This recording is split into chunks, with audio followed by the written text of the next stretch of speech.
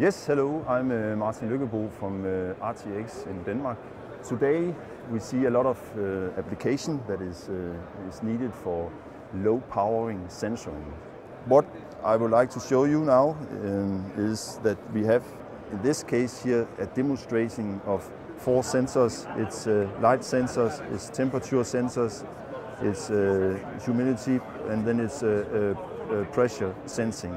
And the Wi-Fi board is this small PCB here, and working together with Energy Micro, we have been able to reach level as low as 4 microamp running in idle mode.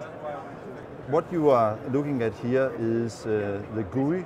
In this area here you are collecting lively temperature measurements. All this is the ecosystem of the Wi-Fi module. We are using the Energy Micro NCU, we are using the Qualcomm Atheros, and then we are using, in this case, Exercite Cloud Partner to demonstrate a full proven ecosystem. And you can actually do this using standard AAA batteries that you can buy in any shops, and very fast set up a system that can last for years without you have to consider to change the batteries and so on.